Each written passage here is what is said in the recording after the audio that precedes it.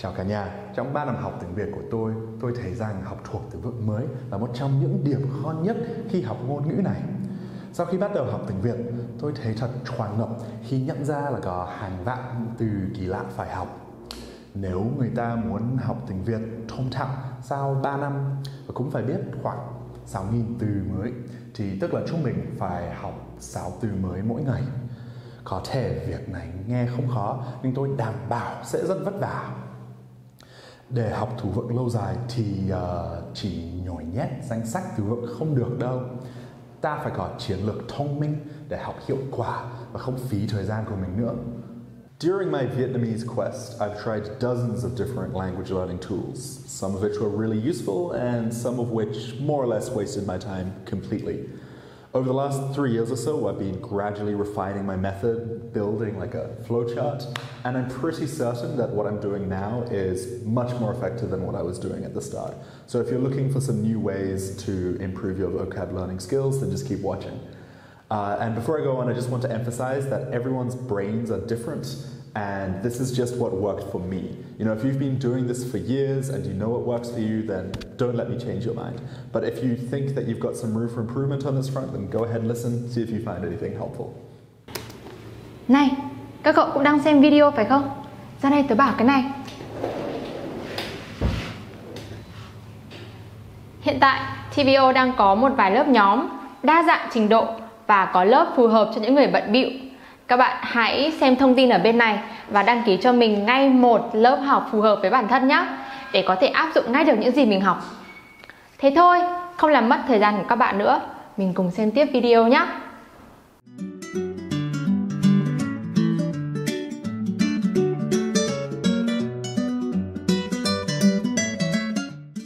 So what are we really looking for in a vocab learning system? I think there are 3 things, right? I think we're looking for a system which is contextual, relevant, and repeatable. So let's look at what those words mean now. So when I say contextual, what I mean is that the words need to be attached to some sort of association, some sort of context to help you remember them. When we're learning words, what we're really doing is we're attaching these memories to some sort of association, whether that be a picture, a sound, just a very, very strong memory, maybe a context within a sentence.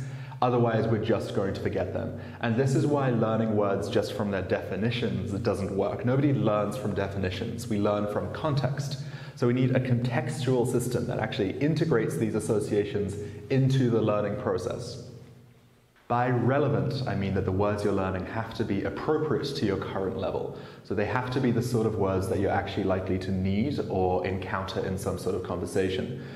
This may sound very obvious, but you'd be surprised by how many courses and textbooks teach absolutely irrelevant words at quite a low level. I was actually flipping through an old textbook the other day, and I found that they were teaching some really irrelevant words like chữ tiểu hình, which means hieroglyphics, alongside some actually genuinely very useful words like công nhận, which means to accept or to recognize. It's actually a very, very, very common problem. You need to learn relevant vocabulary because actually the bulk of the vocab learning process isn't really learning the word so much as just observing it in natural contexts. So it needs to be the actual sort of word that you encounter, otherwise you're never going to learn it. You're going to be up in this real uphill battle where you keep trying to memorize this word over and over and over again and keep forgetting it just because you never actually observe it. So a really crucial part of any learning system for vocabulary is to have words which you're going to encounter and use. Lastly, we need our system to be repeatable, as in we need to be able to practice our vocabulary over and over and over a long period of time. I think a lot of people fall into this trap of thinking that they only need to learn a word once and then they'll just remember it. Like you just take a word and put it in your brain and then you're done. But it really doesn't work like that. I think a friend told me once that you had to learn a word at least 7 times before you actually remember it. And I don't know if that number is exact, but it sounds about right from my experience. And so we need a way of repeating it over a long interval. So it can't be the sort of system like just learning a flashcard deck once and then just forgetting about it, because you're never going to remember it that way. It needs to be spaced over a long period of time. So now let's look at some vocab learning sources and systems and tools that tick those 3 boxes. So if you're not quite at an advanced level yet, there's a good chance that the prospect of reading books is very intimidating. And not without good reason. Even reading a book for children requires quite a high level. Before I was really capable of reading books at a reasonable pace, I found reading news sites a nice middle ground. They're generally written to be comprehensible instead of fancy, and they're quite short and easily digestible. At first it would take me maybe 30 minutes to fully comprehend a whole opinion piece, but now it's almost effortless. So for my first 2 years or so of learning Vietnamese, using subtitles, Vietnamese subtitles, was my go-to method for learning new vocabulary, and honestly it was pretty effective. There were some pretty clear upsides to learning from subtitles. For one, you can pause it whenever you want and just write down the new words. You don't have to try and figure out what they're saying. The vocabulary is typically written to reflect daily speech rather than trying to be literary. There is, however, one really big downside to using subtitles, which is that most native Vietnamese shows and films aren't subtitled at all. So you're going to have to watch other foreign shows and use the Vietnamese subtitles from them. And that comes with its own problems. So for example, you definitely should not be watching any English language stuff subtitled into Vietnamese, because your brain's just going to listen to the audio and ignore the subtitles. So you're going to have to watch maybe like Korean shows or anime and stuff like that and use the Vietnamese subtitles on there. So for a good year or two, my go-to shows were K-dramas and anime because they were, subbed into Vietnamese. I'd watch maybe one 20-minute episode every couple of days, although in honesty it would take up to an hour just because I'd have to keep pausing it and looking at words. And I'd aim for maybe 20 new words each episode. At first it was really, really grueling, but then it got pretty natural. One quick note is that Netflix has really great subtitle coverage. Virtually every show I find on Netflix has Vietnamese subtitles, and a lot of them have dubs as well. If you're looking for somewhere to start, really check out Netflix, and you can use it along with the app called Learn Languages with Netflix, which makes the whole process a lot more convenient. So I think every serious language learner has at some point decided, I should try reading a book, only to actually try reading a book and suddenly realize how hard it is to actually understand something written for native speakers. Fortunately, there is a middle step, which is in manga. Every single household in Vietnam owns multiple copies of Doraemon and Conan the Detective. I'm serious, every single household has those books. And it's just a lot easier to read than regular books because of the pictures and just the lower level of language. Unfortunately, there can be a lot of slang which can be quite hard to understand, but if you want to start reading and regular books are too hard for you, I would definitely recommend using manga. So Wiktionary is an open source dictionary, like Wikipedia for words, and it's my go-to dictionary for when I'm learning new words. It just goes into a lot more depth than what you'd expect from a Vietnamese to English dictionary. So, it can provide sources and examples and etymologies and different definitions and all sorts of stuff. It's really great. So take the entry for đã as an example. It lists 8 usage examples for each meaning, a paragraph of usage notes, an etymology, and suggests a more literary alternative, which is đã, which I didn't know about. It's really more than you can ask for in terms of providing the right context. So Glosby, is it pronounced that way? Is it Glosby? I have no idea. But it stands alongside Wiktionary as one of the best ways to get the meanings of new words. So like Wiktionary, it's a crowdsourced dictionary, but instead of getting volunteers to just write definitions, instead it automatically compares millions and millions and millions of translations and then uses machine learning to figure out the definitions of words. Glosby is extraordinarily useful for 2 reasons. Firstly, it has any word you could possibly want to know. If it's not on Glosby, I can guarantee you that it's too obscure to be worth learning. When Wiktionary fails, I can always rely on Glosby to save me. Secondly, the way that Glosby generates its entries means that you always have a mountain of context to work with. Most entries have pages and pages of sample sentences that can, if you look carefully, tell you exactly what the word means and how to use it.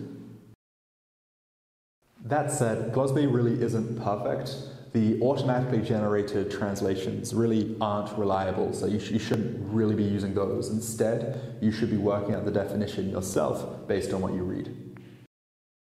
This might sound a little bit strange, but Google Images has actually turned into one of my absolute favorite language learning tools, and it's a really crucial part of my language learning process now. I don't remember where I learned to do this. I think I just read an offhand comment on the internet somewhere, which is that if you need to figure out the meaning of a word, just Google a picture of it. This helps a lot because the way the Google algorithm works means that the pictures that you find are most likely to be the ones that correlate with the most common usage of each word. So this gives you two advantages. For one, it gives you a strong association to help you remember the word, but it can also give you extra meaning about how that word is used, extra context. So here's a real-life example of what happened to me. I just read the word sum vai somewhere and I was trying to figure out what it meant. Wiktionary didn't have anything, and I could vaguely figure out from Glosby that it was about being together. And then I looked up on Google Images and noticed that every single picture related to sum vai had a family together during Tet. From this, I learned that sum vai means being together like a family during Tet, and it's almost always used in that context. This isn't just a one-off example either. Using Google Images to get info about a word that a dictionary can't provide is a daily occurrence for me. Google Images isn't great for everything though. Sometimes with more abstract words, it's really impossible to find a picture that's going to give you any extra information or help you remember anything at all. But I'd say for like 70% of words, it really does make a difference. Anki is odd because there's two possibilities here. Either you have absolutely no idea what Anki is, you've never heard of it, or you know exactly what Anki is and you are sick to death of hearing about it. For those who don't know, Anki is a flashcard app that plays a similar role to more famous apps like Quizlet, but what gives it its strength is its implementation of what's called spaced repetition. The idea behind spaced repetition is that in order to build a long-term memory, you need to let yourself forget it a little bit periodically before relearning it. So for anyone who's ever had the experience of cramming a whole bunch of vocabulary the night before a test and then forgetting about it completely within 3 weeks, this is why. You need to give yourself time to forget things and then relearn them in order to build long-term memories. So spaced repetition systems are based on this principle. They'll give you some words to learn, and then they'll wait a little bit. They'll wait 2 days, and then 5 days, and then 7 days, or something like that, before practicing it again. And so over a long time, you build stronger and stronger and stronger memories. What's great about Anki is that compared to other flashcard systems, I'm more or less guaranteed to remember a new word if I'm using it properly. So I started using Anki, I think around mid-2020, and a year after that, I had learned about 3,000 new words and could actually remember them reliably, which is a huge improvement over any other system I'd used before. One of the major downsides of Anki, though, is that its power comes at the cost of user-friendliness. It's really not the sort of app that you can just jump into and use, like Duolingo or Quizlet. You actually have to, read manuals and watch videos about how to use it. So if you don't think you can do that, then Anki isn't for you. But if you can figure it out, it is easily the most powerful system available. Alongside being very difficult to use on a technical level, it also doesn't really provide much guidance onto what good and flashcards actually look like. So when I started Anki, I really had no idea what I was doing. So every flashcard I made just had two sides. It just had the word on one side and the English translation on the other. And I was going through like 30 words a day this way. But what I realized was that after a couple of months of doing this, I could recall the definitions of words, but I still didn't really know what they meant. I didn't know how to actually use them in a context, or sometimes I just completely misunderstood their definition. And so after that, I realized I had to change my card style. I started using the context. I started putting the words actually in sentences, and I started using Google Images to give me that extra information. So I found that a lot more helpful. My other mistake was trying to learn too many words at once. When I started, I was really motivated and didn't really have much work to do at the time, so I was trying to learn 30 words a day, which made sense at first, but the way that spaced repetition works means that you're going to have to revise all of these words, and all of these revisions start stacking up and stacking up and stacking up, And before I knew it, I had to revise like more than 500 words a day, which, I mean, for one hand, I couldn't remember all of that. And secondly, it just started taking so much time. It took me like hours to finish my Anki, and that's just not sustainable unless you're a maniac. So I found that limiting myself to 10 new words per day maximum really helped me pace myself, stop me from burning out, and also just actually, remember the words more reliably. If all of that sounds really daunting, it is. Anki is a really intensive app, and it demands that you set aside time every single day to use it.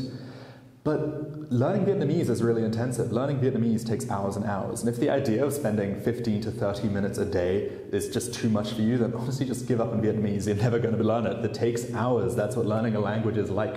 So if you have the motivation to learn, if you think you can do it, then I definitely recommend Anki. Just 15 minutes a day to really help you learn all of that new vocab.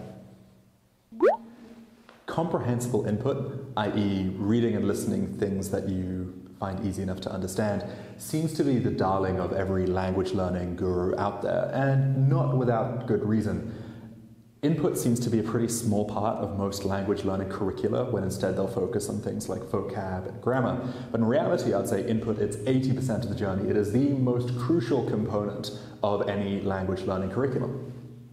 In brief, observing words in their natural context is the only real way to learn their actual usage and meaning. And it's a great way to actually remember them too. The more input that you're getting, the more you're learning Vietnamese. The more you're reading, writing, speaking, listening will improve. And if you're not getting any input at all, you're probably not even really learning Vietnamese, or at least not in a way that you're going to remember. So comprehensible input pairs really well with spaced repetition. Because if you try to learn a word with spaced repetition without comprehensible input, it's probably never really going to enter your vocabulary. You're never really going to understand it. And meanwhile, if you try to observe a word that you haven't learnt to some degree, there's a good chance that you'll just skim over it or forget it. So what's the best way to get comprehensible input? It really depends on your level. If you're a beginner, it's really, really difficult because, there's just so few beginner-focused materials in Vietnamese out there. I think the best thing to do at a beginner's level is just conversation, just listening to people speak. If you've got a teacher, maybe spend more time just listening to them explain things, and having very simple conversations will be enough. And do more of that instead of, playing games and learning grammar, in my opinion. Meanwhile, if you're at an intermediate or advanced level, it's much easier. Just try and find time every day to maybe watch TV, listen to podcasts, read books. Everything you find that's in Vietnamese is comprehensible input. Just do a little bit of that, you're learning. So first off, I think everyone should take time to tinker with their own vocab learning process and see what works for them. What I'm saying now is not absolutely normative. You don't have to listen to every single thing that I say. And if you've got your own way of doing things that you know works for you, please just don't let me change you, okay? Just do what works for you. But I thought you might find it helpful to see my whole process. First, I try and find time every day to read and watch media where I can get new vocab. If I'm feeling lazy, I'll read an opinion piece on VN Express, note down 4 or 5 new words, and call it a day. If I've got more time and energy, I'll put on a film or TV show with subtitles, pause it occasionally if I'm struggling to understand what I'm reading, and write down what I find. An alternative is I'll spend an hour or so reading, highlighting all the useful words and phrases I see. When I see words I don't know, my first reaction is to try and guess the meaning based on the context alone, and quickly use a dictionary or Google Translate to see if I'm correct. About half the time I get it right, and the other half I'm completely off. If it's something I feel is worth learning, I look it up on my main sources to try and properly discern the meaning. I start in Wiktionary. Then, if Wiktionary doesn't have what I'm looking for, I try and figure out the meaning on Glosby, and use Google Images to give me extra context and associations. Once I've got all of that info, I put it all on a note in my Vietnamese Anki deck. For each word, I include the English translation, a picture if possible, and an example of usage in a sentence if necessary. Once it's in my Anki deck, it will occasionally pop up on my Anki list for the day to help me reinforce my memory. While it's doing that, I'll pay attention to whenever it gets used in my reading and listening practice and ask myself, is that the word I know? What does it mean in this context? Is it maybe being used in a different way to what I'm used to here? And I take a mental note of it. Once I combine all the above, I have a reliable and comprehensive way to improve my vocabulary on a daily basis, and it's been working pretty well for me so far. So, one of the undercurrents of language learning folklore is you should try to do as much as you can in your target language as possible. And that's broadly helpful advice. I mean, there's nothing wrong with that on the surface, but sometimes this idea manifests itself malignantly as the idea that you should only really be learning words from their native language definitions. So you should only be using Vietnamese definitions for Vietnamese words. And this is frankly terrible advice, absolutely terrible advice. So here's a definition of a word you may or may not know. Búa. Here's a Vietnamese definition.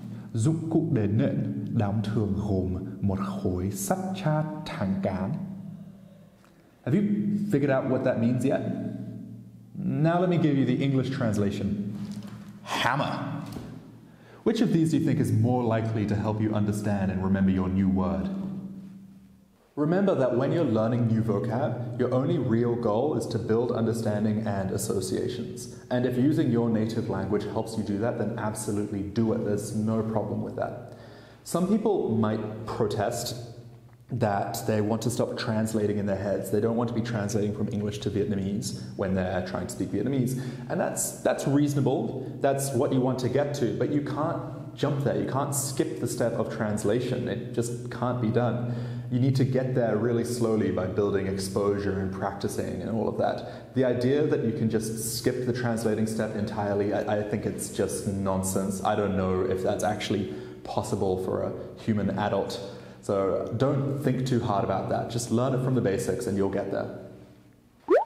Most Vietnamese to English dictionaries, while better than Vietnamese-only dictionaries, they kind of suck. The most famous example would be Vdict, which has really excellent coverage. It has way more words than Wiktionary, but most of those words, most of those definitions don't really give you any information beyond a single translation. You know, it doesn't have any usage examples or anything. And also, those translations are wrong. They're usually, well not usually, but a lot of the time, they're incorrect. I just tested a quick example. I looked up the word var on Vdict and only got a single word as a translation, wasted. Not only is this kind of vague, it's also incorrect. Var in every context that I've seen means martial arts or kung fu, and I don't know where wasted came from. Remember that learning a new word requires more than just a translation. You also need context. Any dictionary that doesn't give you context is probably more harm than help. This one might be a little bit more controversial. I don't mean to say that native speakers aren't incredibly proficient in their own language. Obviously they are, but native speakers of any language are notoriously bad at explaining concepts to foreigners in a way that they understand, unless they're experienced teachers, of course. This isn't a huge issue with simple words with easy translations, words like sleep or table. But it is going to become a problem when you start dealing with maybe grammatical words or words with complicated usage. The most common example I can think of is the word đã từng. If you ask any Vietnamese person what đã từng means, they're going to tell you it means used to. And I believed them for a very long time until I realized that I had been misled. The real meaning of đã từng is actually much closer to once, as you know, I once loved a man, something like that, right? Of course, you can and should use conversation with native speakers as a source of input, but you have to use it in the right way. The trick is to observe them rather than getting them to explain things to you. Take a mental note of the words you hear and then try to work out what the patterns are yourself. Sometimes it's obviously going to be necessary to ask someone what a word means, and you should go for it. Just take what they say with a grain of salt and compare it to other sources later yourself. Taking Vietnamese people's grammar and vocab explanations at face value is a path to madness, really, trust me on this one. The chances are you've been through some sort of compulsory language learning curriculum at school, in which cases, A, my condolences, and B, you probably went through a phase of trying to memorize as much vocabulary as you could just by memorizing a list of vocab. And I'm not going to beat around the bush here, this doesn't work. It's solidly the worst and yet most commonly used language learning system in the world. But it ticks none of the boxes that actually make up effective vocabulary learning. You're not getting meaningful repetition because once you've done your test you don't learn it again. You don't do it with any context. And sometimes the words are just arbitrarily selected based on topic and have nothing to do with what you're actually likely to come across. So I'm not going to give you any more information on this. Just please don't do it. It doesn't work. You're wasting your time. Do something more effective, please. So this is the last of the very common but not so great vocab learning strategies. It's learning from a flashcard deck without any element of spaced repetition. Quizlet seems to be the most common platform for this. I too was guilty of loading up Quizlet decks with hundreds of words I just learned and then practicing them intensively for a couple of days and then just forgetting about them. Needless to say, my retention rate was scarcely above 10%. It really wasn't good. Don't get me wrong, flashcards are an incredibly effective way to learn just about anything, but they require constant and spaced repetition in order to form long-term memories. Anki is and remains the best way of doing this. Any other flashcard app without an element of spaced repetition like Quizlet or anything else, it just doesn't really hold a candle to Anki in the long term. At least that's been my experience through extensively using both of these systems. So those are my thoughts after about 3.5 years of trial and error. And I built my system that works for me, and maybe you can learn from it. I'm interested in hearing your thoughts too. Have you got your own system that's different from mine? Do you have a different way of learning vocab that I didn't mention? Please mention it in the comments. I'd really appreciate that and happy to talk about it. And yeah, please, the stuff, like and subscribe. You know how it works. Bye.